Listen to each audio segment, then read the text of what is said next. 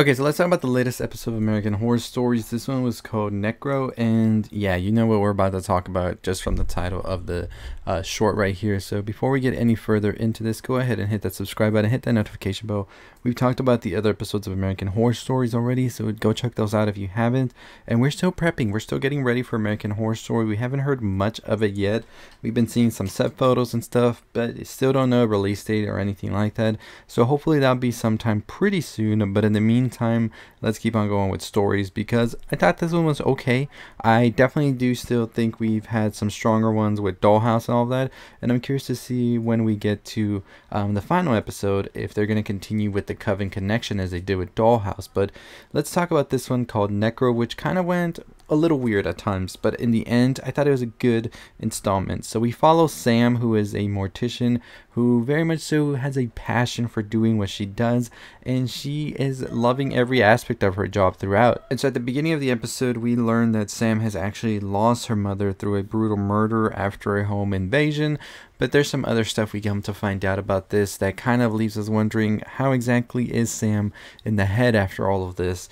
So Sam and Jesse are together and they're kind of trying to have a relationship that works for both of them, although they are in separate, I would say, like parts of their life. It seems like Jesse wants something more, I would say, standard and traditional, and something more like long term, whereas Sam doesn't really know what they want in the moment. So like I said, Sam is somebody who takes a lot of passion and a lot of time into her profession as a mortician, and she actually meets Charlie, who is somebody who brings in the bodies and all of that, and they start to share a sort of bond over death and working at the funeral and all of that. And Sam starts to kind of realize that maybe Jesse isn't exactly who she wants to be, and maybe it could be Charlie, and this leads to some conflicting things between her as she speaks to her friends and talks about the different aspects of her and Jesse's relationship, and really realizing there might not be that connection that they initially thought was there and that spark. So one day Sam and Charlie are having a conversation and it looks like they're having a pretty good connection, and ultimately Jesse interrupts to tell her like, hey, we've been waiting for you for this dinner and all of that, you gotta get over here. And Sam goes over there, lights her off, and there's like a mess on the floor, and she starts to get flashbacks of that night her mother was murdered and just has a breakdown on the floor. It was actually Jesse setting up a whole thing where he was going to propose to her, and she just is like, you know what, I realized we're not going to be compatible. I'm not the girl for you, you're not the guy for me, let's end this. And she goes back and leaves.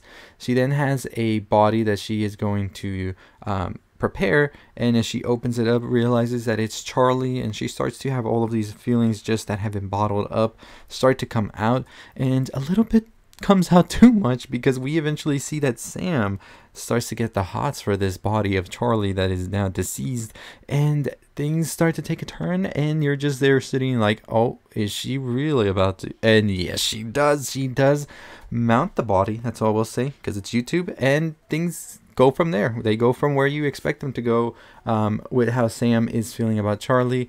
And then the body moves, and then she just runs out of there, and then she comes back, the body's gone. I was like, holy moly, zombie?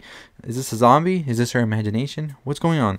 She goes out, and then she finds Charlie, and he's alive, and he just says that it was going to be a prank, that he was just trying to see what she would do. He had taken like a pill or something to make it seem like he was dead, and had like a whole like cut down the middle that was done by a friend who does like these sort of like special effects, and he just wanted to release her real self, and now they can be together. He says.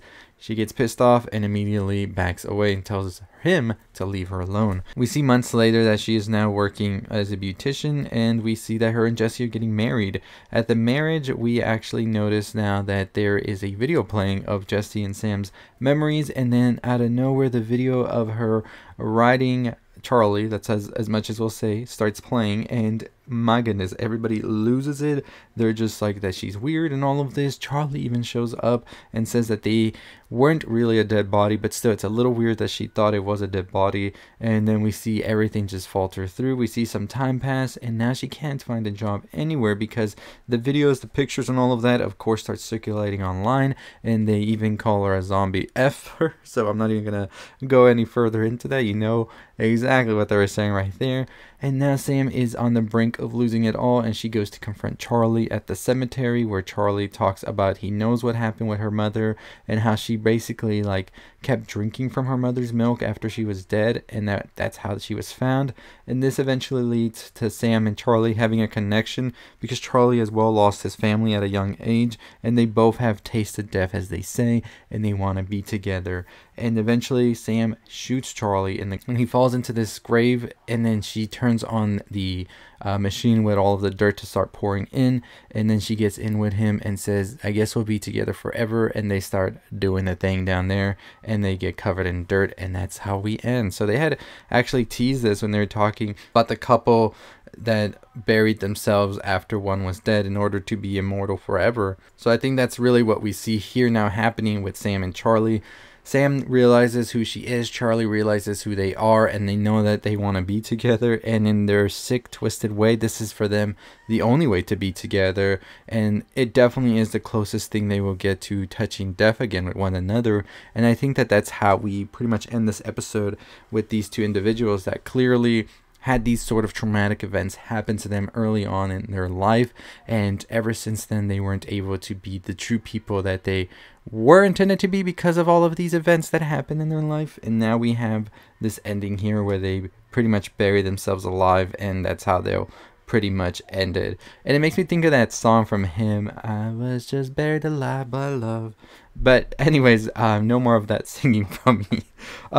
So this was a good episode, I think. I liked it. I think it was a little slow at the beginning, but I think once it picked up in the middle, it really went ahead and gave us some very much so American Horror-esque vibes that we always look forward to in these episodes. The campiness and silliness is there as well, but these themes as well of overall were great as well to explore. So let me know your thoughts and opinions on it. As I said, today is the first day of September. We have a video coming out on all the September releases that we're excited for, as well as our podcast dropping today, and we'll also be talking about all the horror releases this Saturday on our podcast, so stay tuned for that. But I'm excited. There's a ton of stuff planned, and I got a lot of things that I'll be releasing as well over the weekend to get you ready for this spooky season. We got a ton of stuff, some watch parties, lives, all of that, so stay tuned for that. And as always, I'll see all of you next time. Make sure you subscribe. 25,000 subscribers, let's get to it, and make sure you hit that notification bell. I'll see y'all next time. Stay safe, stay positive.